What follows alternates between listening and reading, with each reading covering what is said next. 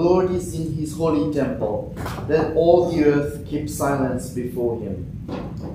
Let us confess our sins against God and our neighbor.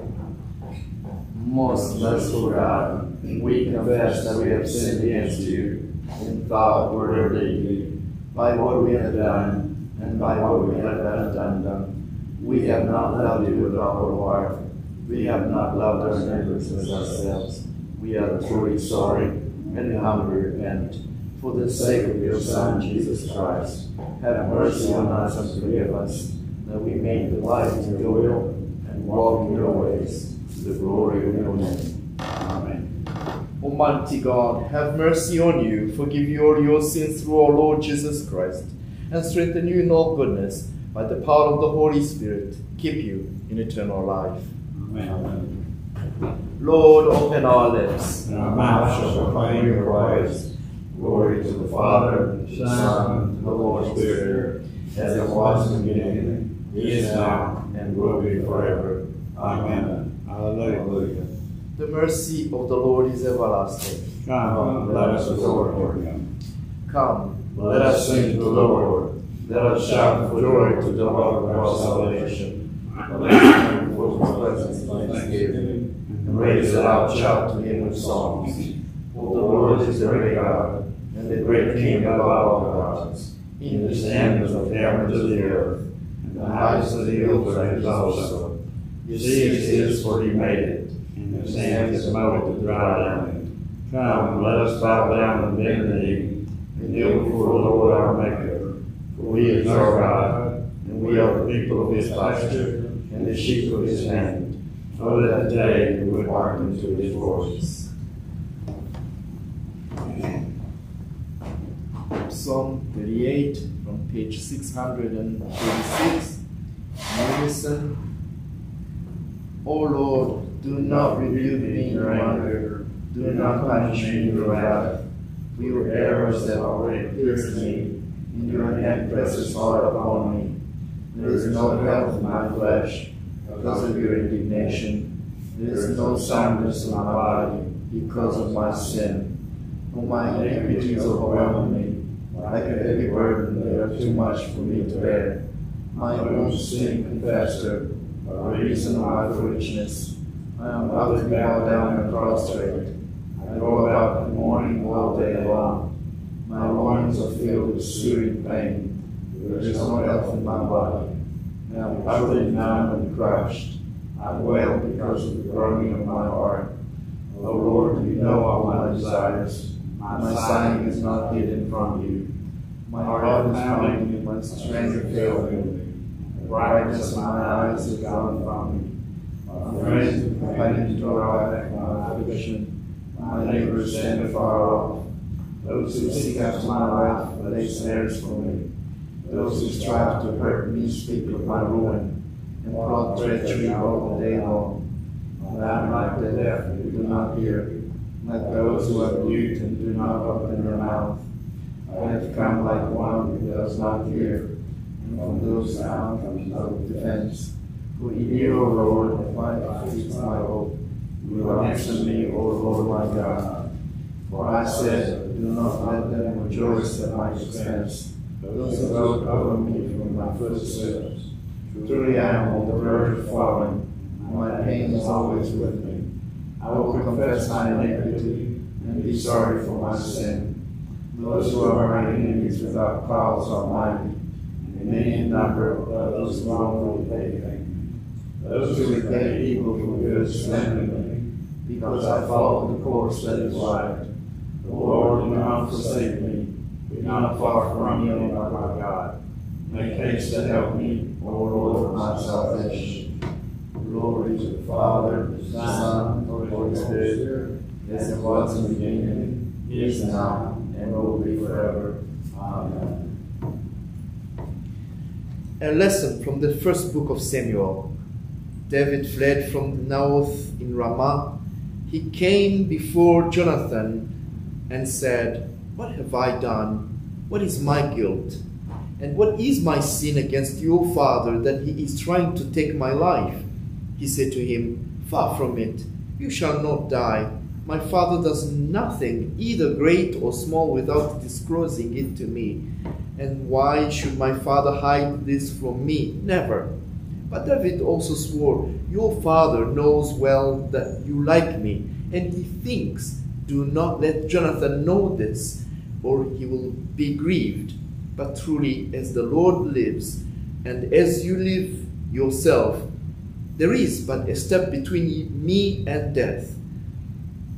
Then Jonathan said to David, whatever you say, I will do for you.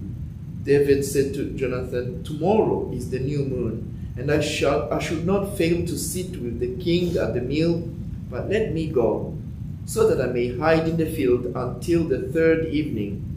If your father misses me at all, then say, David earnestly asked me leave of me to run to Bethlehem, his city, for there is a yearly sacrifice there for all the family.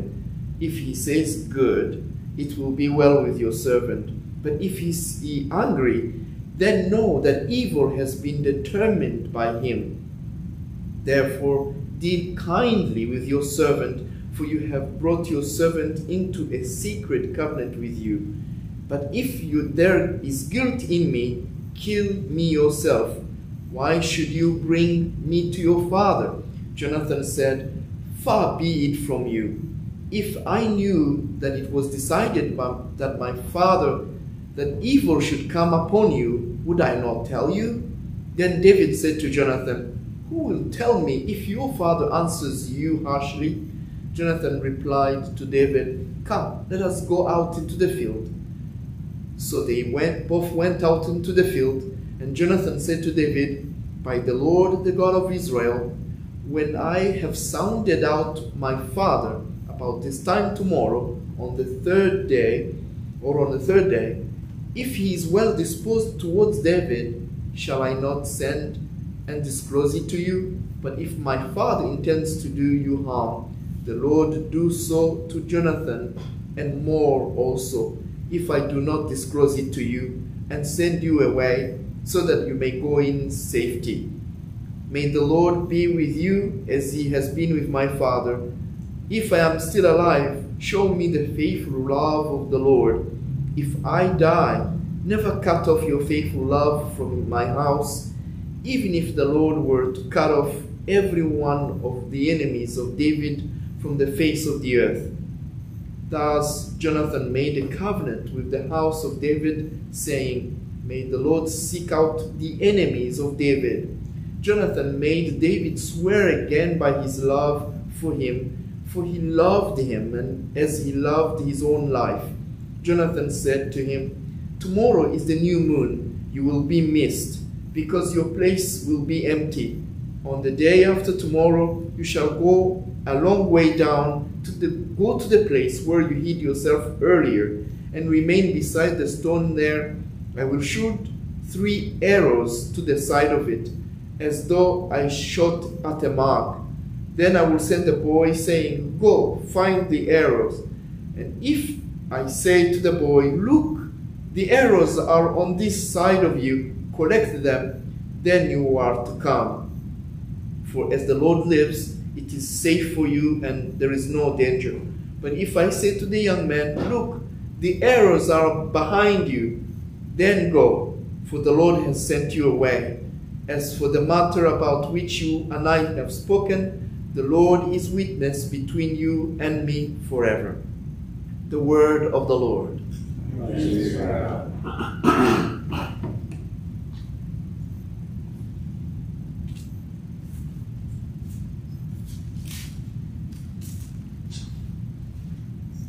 Canticle 11.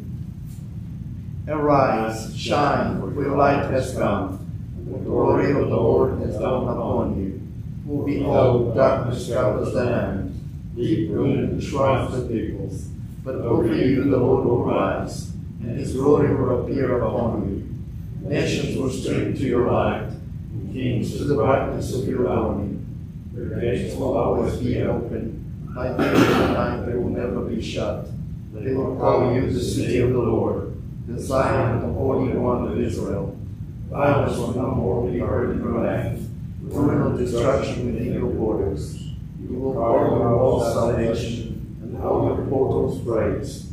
The sun will no more be your light by day, and by night will not leave the brightness of the moon. The Lord will be your everlasting light, and your God will be your glory. Glory to the Father, to the Son, and to the Holy Spirit, as it was in the beginning, is now, and will be forever. Amen. A lesson from the Gospel according to Mark. Jesus went out again besides the sea, and the whole crowd gathered around him, and he taught them. As he was walking along, he saw Levi, son of Alphaeus, sitting at the tax booth, and he said to him, "Follow me." And he got up and followed him. And as he sat at dinner in Levi's house, many tax collectors and sinners were also sitting with Jesus and his disciples, for there were many who followed him. When the scribes of the Pharisees saw that he was eating with sinners and tax collectors, they said to his disciples, "Why does he eat with tax collectors and sinners?" When Jesus heard this, he said to them, "Those who are well have no need of a physician, but those who are sick. I have come to call not the righteous, but sinners." Now John's disciples and the Pharisees were fasting, and people came and said to him, "Why do John's disciples and the disciples of the Pharisees fast, but your disciples do not fast?" Jesus said to them, "The wedding guests cannot fast while the bridegroom is with them, can they? As long as they have the bridegroom with them, they cannot fast. The days will come when the bridegroom is taken away from them, and then they will fast on that day. No one sews a piece of unshrunk cloth on an old cloak. Otherwise, the patch pulls away from it, and the new from the old, and the worse tear is made. And no one puts new wine into old wineskins. Otherwise, the wine will burst the skins, and the wine is lost. And so are the skins.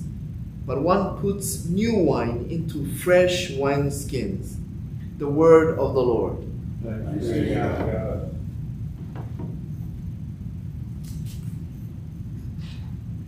Canticle 16.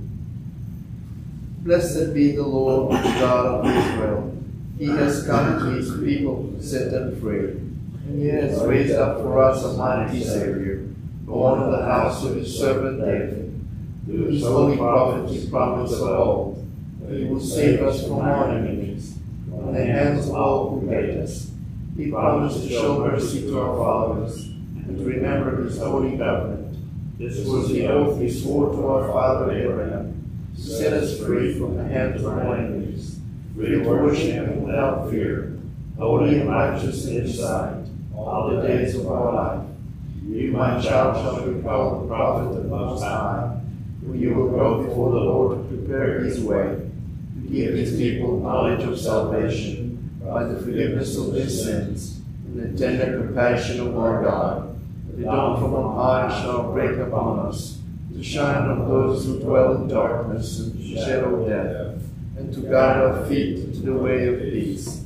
Glory to the Father, to the Son, and to the Holy Spirit, as it was in the beginning, is now, and will be forever. Amen. I believe in God, the Father Almighty, creator of heaven and earth. I believe in Jesus Christ, his only Son, our Lord.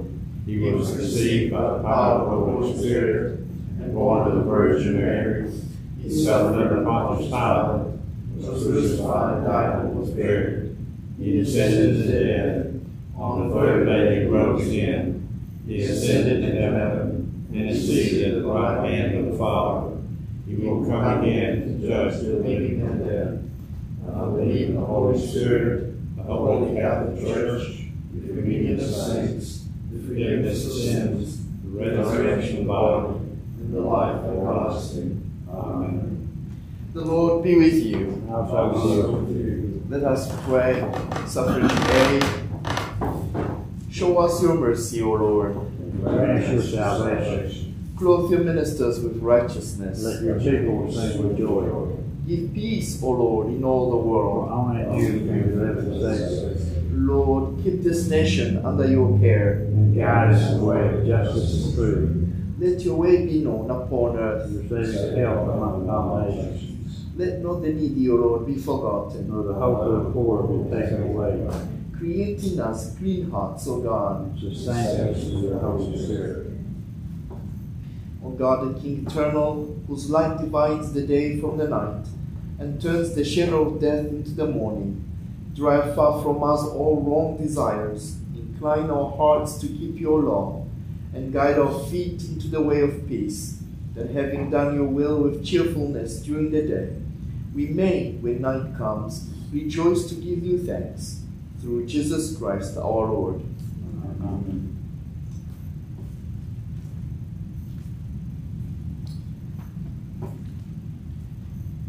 O Lord, mercifully receive the prayers of your people who call upon you, and grant that they may know and understand what things they ought to do, and also may have the grace and power faithfully to accomplish them.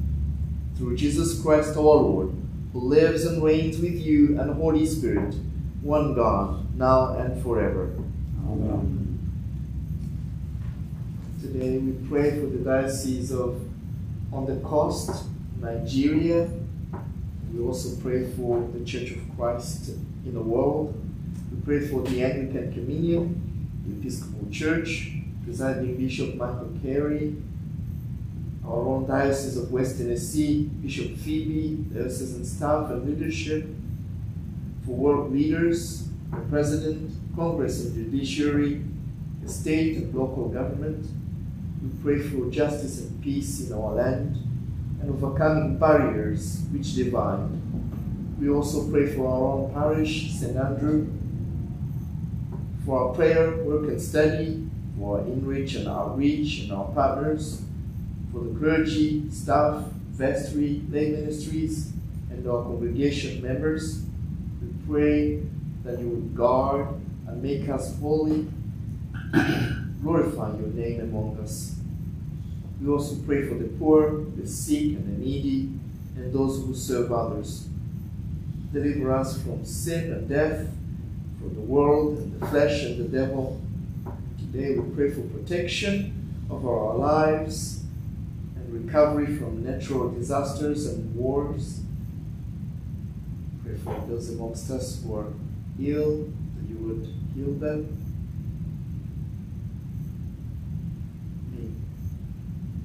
Add in sessions of thanksgiving at this time.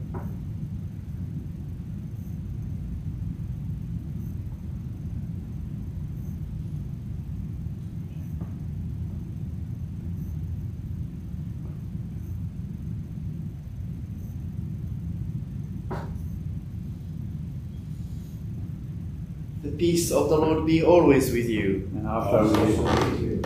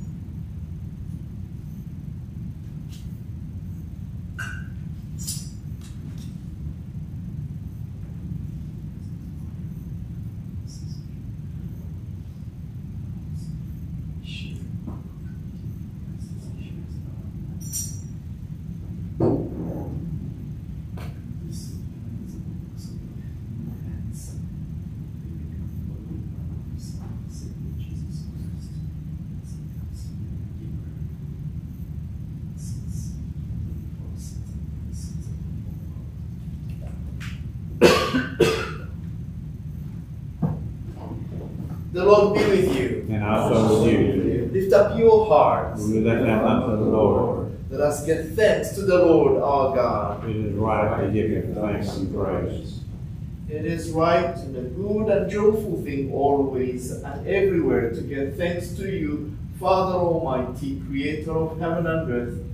Therefore we praise you, joining our voices with angels and archangels, with all the company of heaven, who forever say this hymn to proclaim the glory of your name. Holy, holy, holy Lord, God of power and might, heaven and earth are full of your glory. Hosanna in the highest. Blessed is he who comes in the name of the Lord. Hosanna in the highest.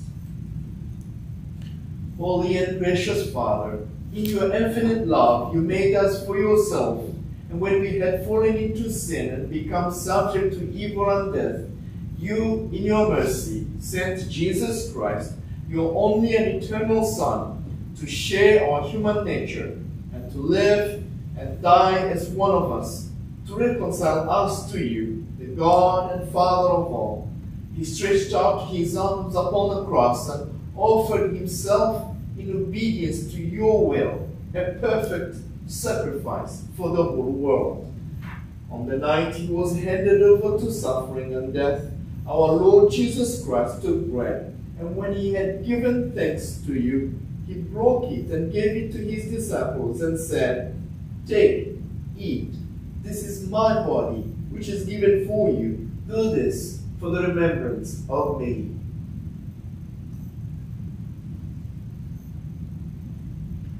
After supper, he took the cup of wine, and when he had given thanks, he gave it to them and said, "Drink this, all of you. This is my blood of the new covenant, which is shed for you and for many for the forgiveness of sins. Whenever you drink it, do this for the remembrance of me."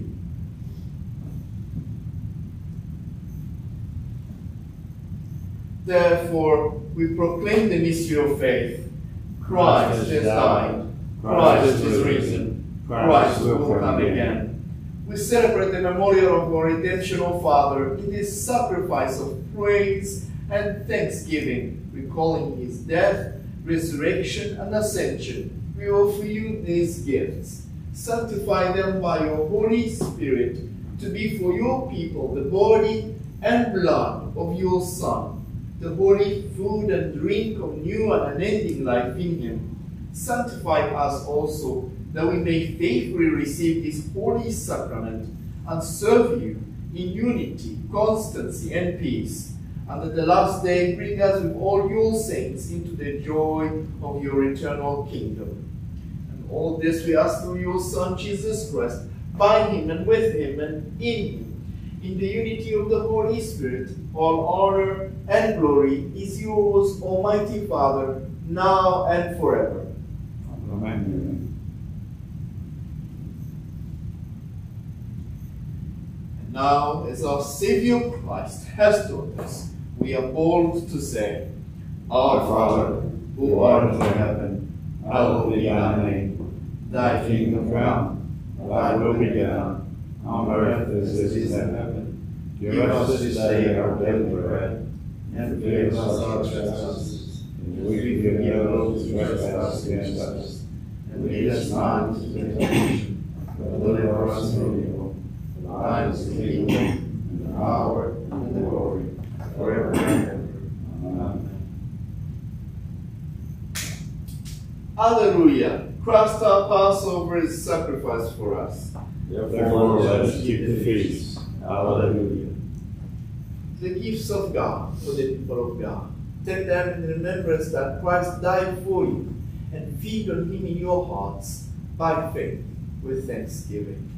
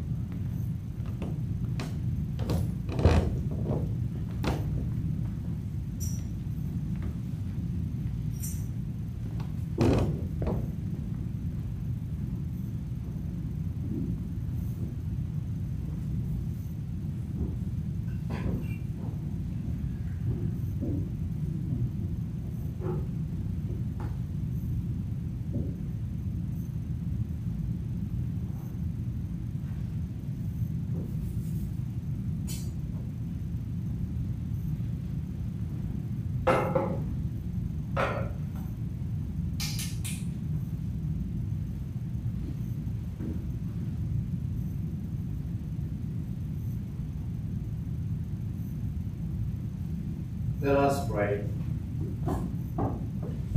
Eternal God, Heavenly Father, you have graciously accepted us as living members of your Son, our Savior Jesus Christ, and you have fed us with spiritual food and the sacrament of his body and blood. Send us now into the world in peace, and grant us strength and courage to love and serve you with gladness and singleness of heart. Through Christ our Lord. Amen. The peace of God, which passeth all understanding, keep your hearts and minds in the knowledge and love of God and of his Son, Jesus Christ our Lord. And the blessing of God Almighty, the Father, the Son, and the Holy Spirit be amongst you and remain with you always. Amen.